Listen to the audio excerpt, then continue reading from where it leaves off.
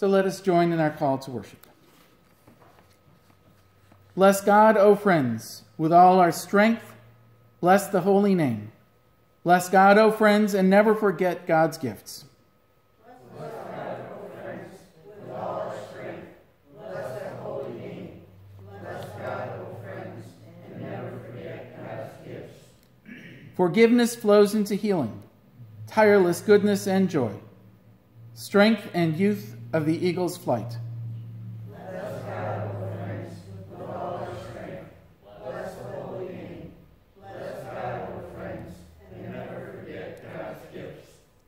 Vindication and justice for all those oppressed, liberation from bondage and guidance for the way, unending mercy, steadfast love.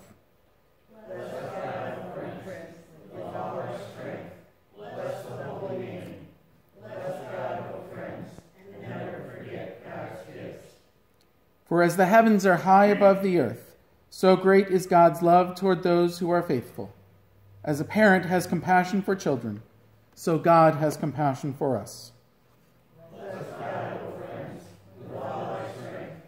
Bless the holy name. Bless God, O friends, and never forget God's gifts. Let us pray. Compassionate one, lover of goodness, patience with sinners, draw near to us. Surround us with your confidence in good news, that you love us as parents love their children, that your mercy is boundless and generous, that you beckon us always and will wait forever as we find our way back to you. Open our hearts to receive your compassion and then show us how to forgive, so that we may be vessels of resurrection, hope in our troubled world. In Jesus' name, amen. Let us join together in a time of prayer.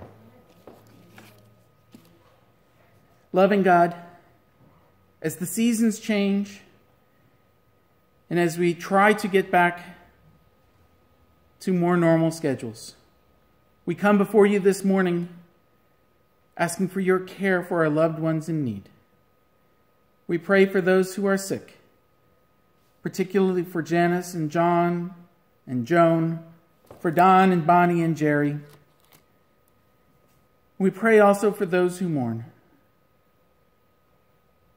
We pray for Luann and her family on the passing of her sister. We pray for Shelley's family as her father, Fred, nears the end of his life. Be with them, comfort them, and give them hope. Be with all those who are sick. And please be with all the doctors and nurses and others who care for the sick, particularly in this time of pandemic as we continue to see the struggles that people have. Lord, we also pray this morning for those out in the West whose lives and homes are threatened by the fires. Be with them, help them protect each other, help them find hope, even in the face of destruction. And Lord, we pray for those across our nation and around the world who seek justice. We pray that you would give them wisdom, that you would give them hope, and that you would challenge us all to open our ears to the call for justice. Lord, we pray these things in Jesus' name. Amen.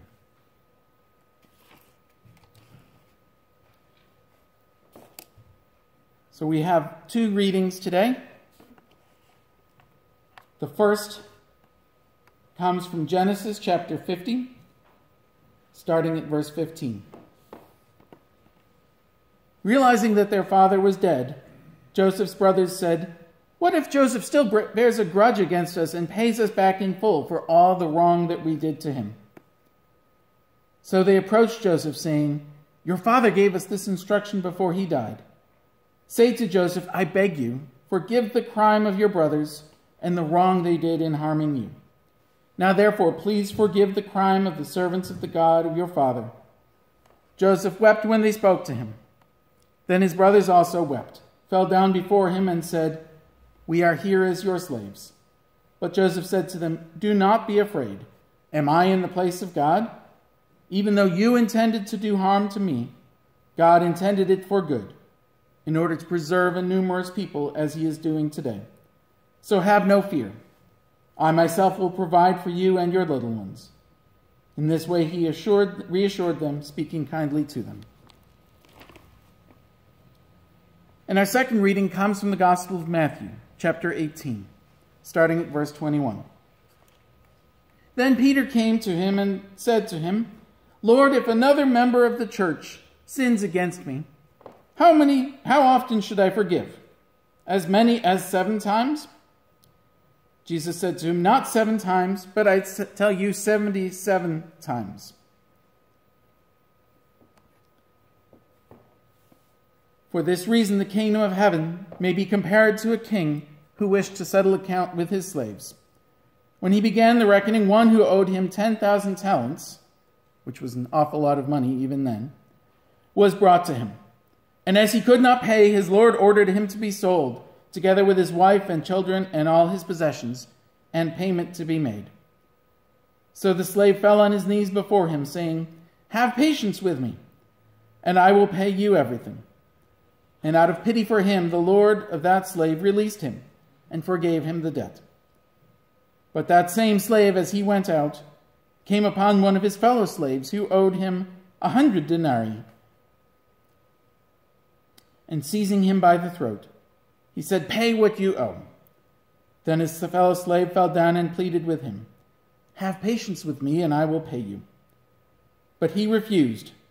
Then he went and threw him into prison until he would pay the debt. When his fellow slaves saw what had happened, they were greatly distressed, and they went and reported to their lord all that had taken place. Then his lord summoned him and said to him, 'You wicked slave, I forgave you all that debt because you pleaded with me. Should you not have mercy on your fellow slave, as I had mercy on you?' And in anger his lord handed him over to be tortured until he would pay his entire debt. So my heavenly Father will do also to every one of you, if you do not forgive your brother or sister from your heart." This is the word of the Lord.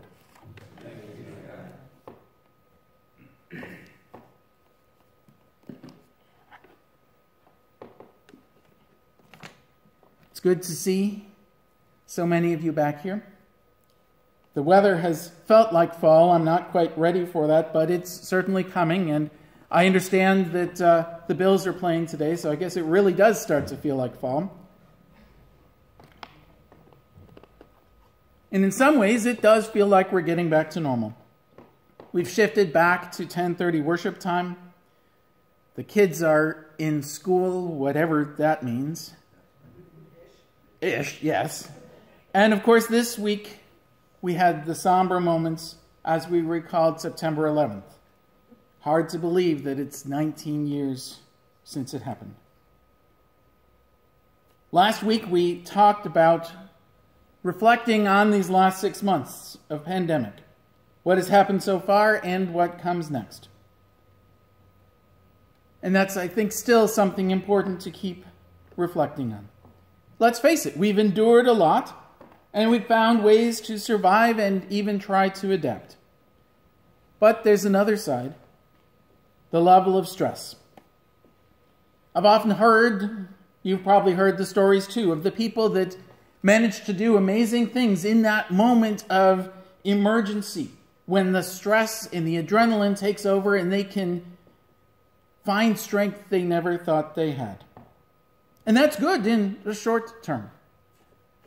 But over time, that continued stress can hurt you.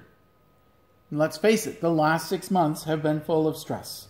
And people are reporting trouble sleeping, other health issues. That constant stress can hurt you. We need to find ways to deal with it, and healthy ways, I should add, to deal with it. We've also heard different kinds of analogies about how to think about this. Almost every week I hear someone say, both in terms of the pandemic in general and for those of us that are teachers, that this is a marathon, not a sprint. And that's certainly a good reminder. If you're running a marathon and you start out at your absolute fastest pace, you're not going to make it.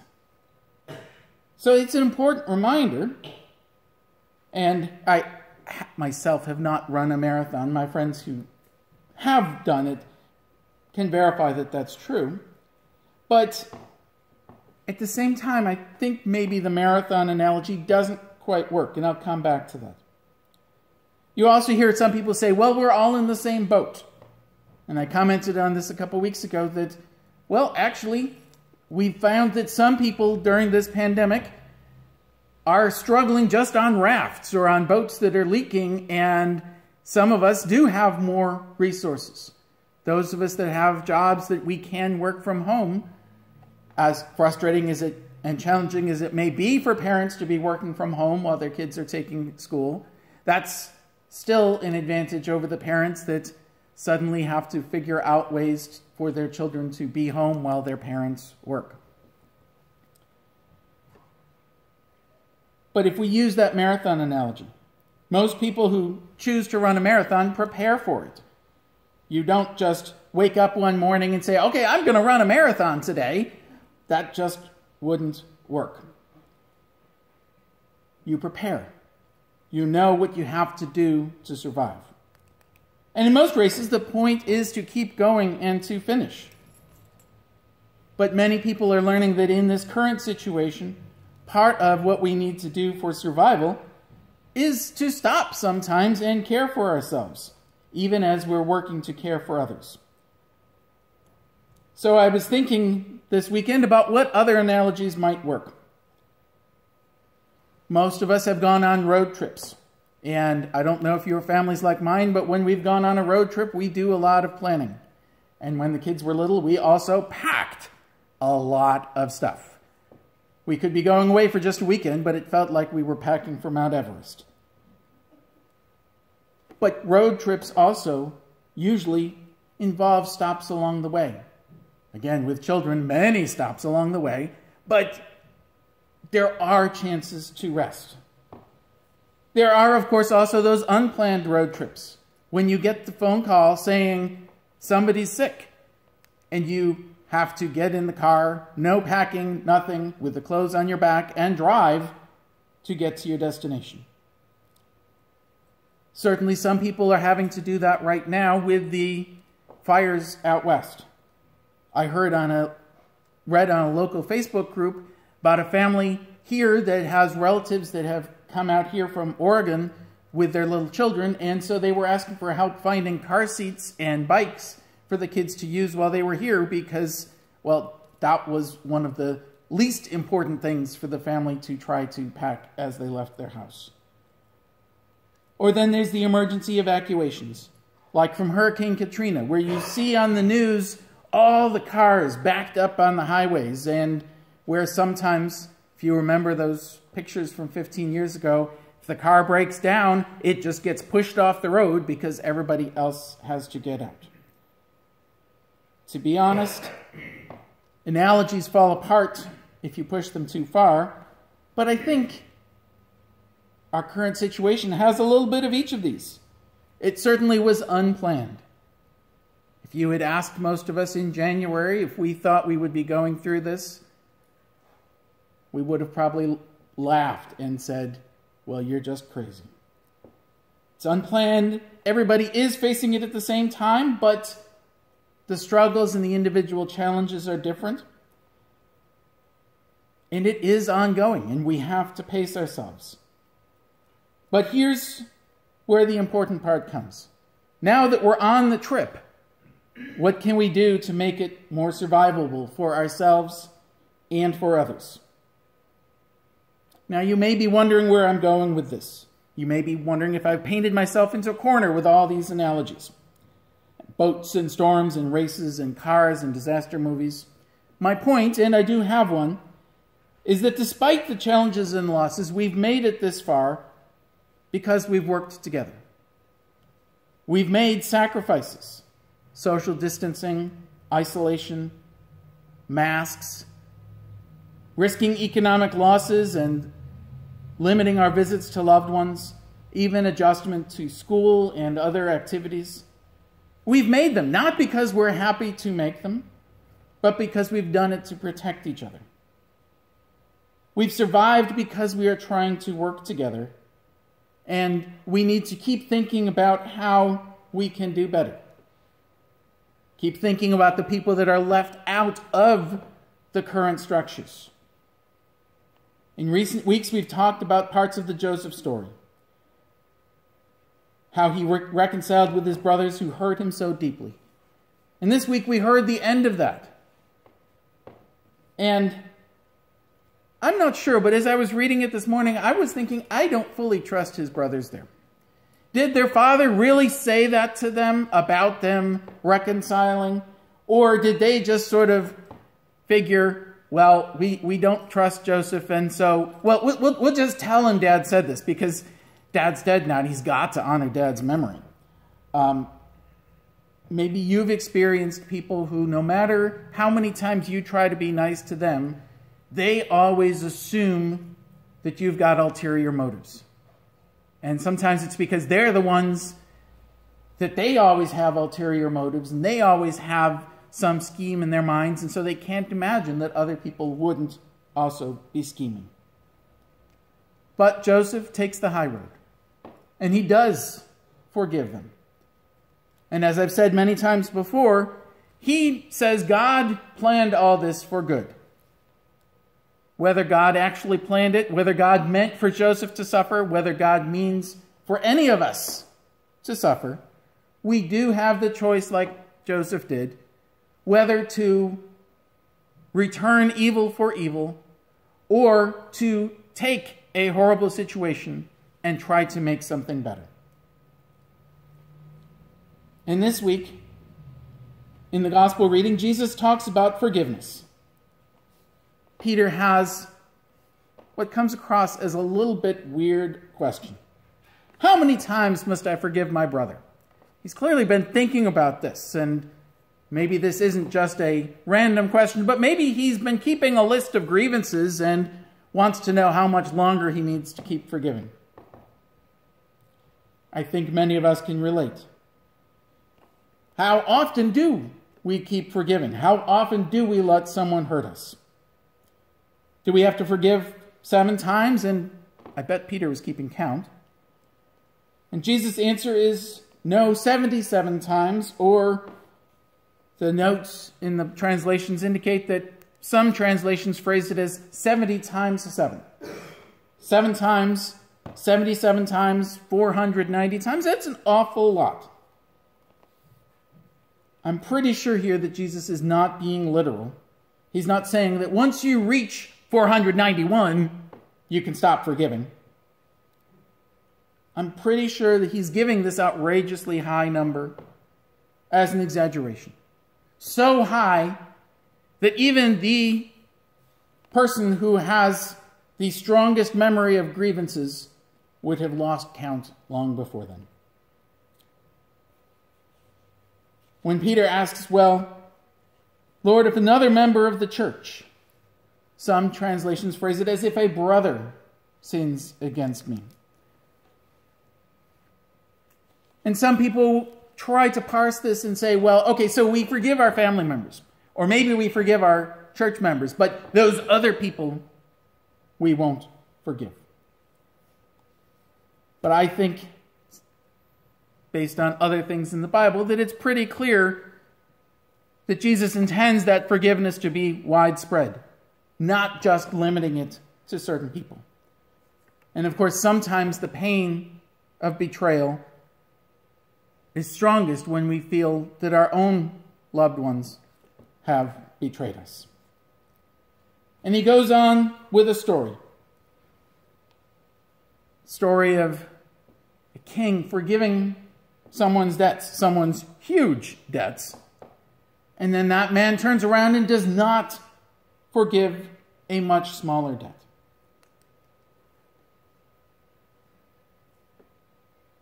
There's a couple of things I want to highlight about this story. The one is that the man who chose not to pass along the forgiveness did get punished. But part of the reason is because everyone else around saw this, saw the injustice of it, and did make sure that something happened. Forgiveness is an important thing. Forgiveness is a step towards rebuilding a relationship. Forgiveness should not be something done casually, should not be something asked for if the person asking for forgiveness is not willing to actually repent.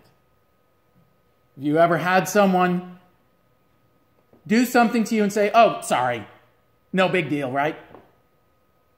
It's not really their place to say whether it's a big deal. To say, "I'm sorry, I realize I did something wrong, how can I fix this?" is very different from saying, "Oh, it's no big deal." Unfortunately, too often in our society, too often in our families, we let people get away with really fake apologies. Like the politicians sometimes, well, mistakes were made, not actually acknowledging what they had to do with it.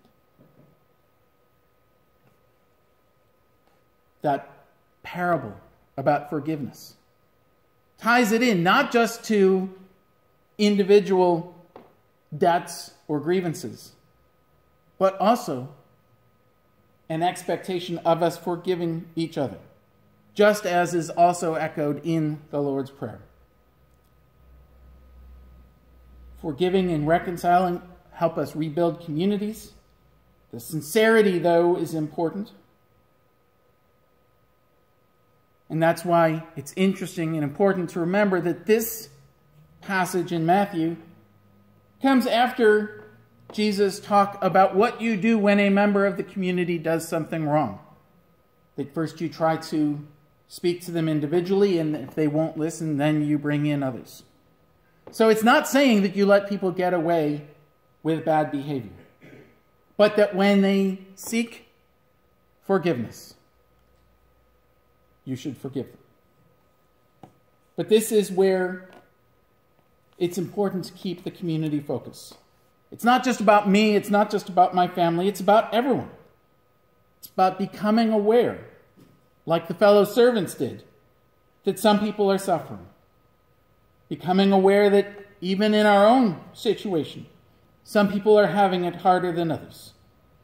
And also recognizing that sometimes that suffering is not just a coincidence, but has been caused by the actions of people or by the structures of our society. And so forgiveness and reconciliation involve not just talking about the specific incident, but looking at the larger picture and looking at how we may have a role in it.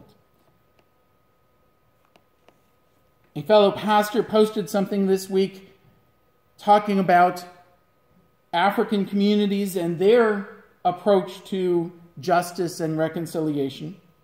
Now, I'm sometimes uncomfortable with those posts. They often go around on Facebook, the Native American man talking about each of you has two wolves inside and everything. And sometimes those stories are useful illustrations, but sometimes I think they're taken out of context, or they're sort of risking misunderstanding or oversimplifying somebody else's culture. But the concepts in that post were important. The idea that when you deal with wrongdoing, you recognize the harm and the impact, not just the act itself. And you recognize that wrongdoing disrupts entire families and communities, not just hurting an individual. And it also talked about how the family of the wrongdoer plays a role in seeking reconciliation. And that reconciliation rebuilds the whole community and involves reintegration of the wrongdoer into the community. That is the ultimate result of so many of Jesus' teachings and healings and miracles, of bringing people back into community. And so when we speak of forgiveness, it's not just saying bygones will be bygones, but actually trying to rebuild and make even better our community ties. So in these last months, both from the pandemic and in terms of news about how people have been treated because of race, gender, nationality, many of us are becoming aware of suffering and injustice. And this week's gospel passage and last week's remind us of the importance of forgiveness. But forgiveness paired with taking responsibility for our actions, in hopes of building a better community and being aware, as Jesus' parable says, that we are all given second chances, and I guess even 490th chances. I can't even do my math. This is an important message all the time, but particularly in the middle of a pandemic, where we have to figure out how to work together for the sake of everyone. A message that's also important as we prepare for communion.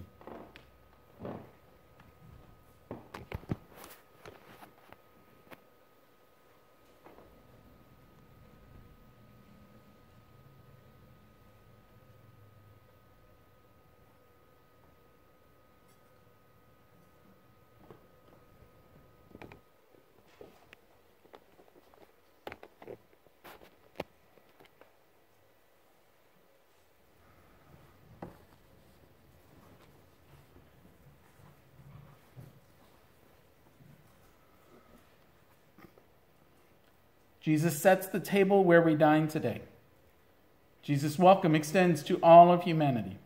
People of all ages, of all genders, of all cultures, of all economic conditions are welcome here. No one can earn a place at this meal, but we come of our own choice. You need only desire a deeper relationship with the risen Christ. Bring your hopes and your history, your deliberations and your doubts. Come as your whole self. May God be with us. Let us lift our hearts up to God, and let us give thanks to God Most High. Creating God, we give thanks that you brought this world and all of humanity into being, breathing life into us. You show yourself in each face we encounter, each and all created in your image. We thank you for your covenants. You taught us how to serve you and how to honor each other. To bring us into relationship with you, you sent us prophets and teachers. We offer thanks that when we ignored your embrace, you persisted in reaching out to us. We thank you most for the life and ministry of Jesus.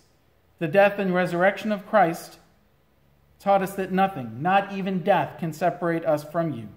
Through your Holy Spirit, you breathe through us, gathering us as the church. Thank you for continuing to bring us together that we may celebrate you. We join our voices with all of creation to praise you, singing, "Holy, holy, holy is the Lord God of hosts." And we recall that on the night he was betrayed, Jesus brought his disciples together, and after the meal, he broke the bread, blessing it and sharing it with them, saying, "This is my body broken for you."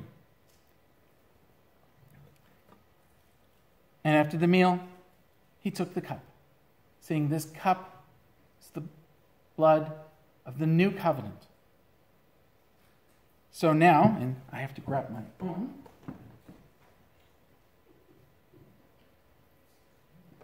We have our individual cups. So I invite you to open it. Take the wafer. This is the body of Christ, broken for you. Eat it in remembrance of him.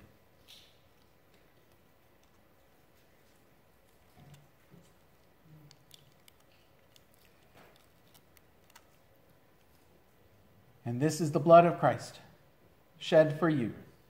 Drink it in hopes of new covenant, of new life in Christ.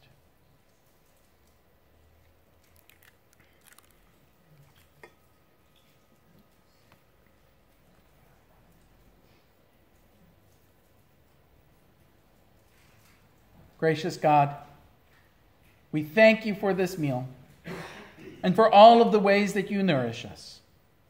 Grow in us that we may nourish others. Sustain us as we press toward the goal of your call in Christ Jesus.